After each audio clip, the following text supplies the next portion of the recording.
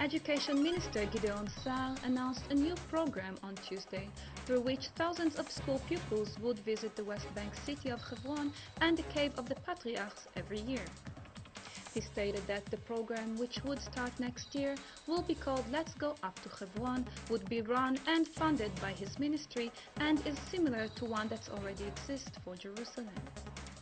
Sa'ar recalled how, when he was cabinet secretary under Ariel Sharon, the former prime minister said the state had to ensure that every pupil, soldier and ambassador visited the cave of the Patriarchs so they would recognize the roots from which it all began.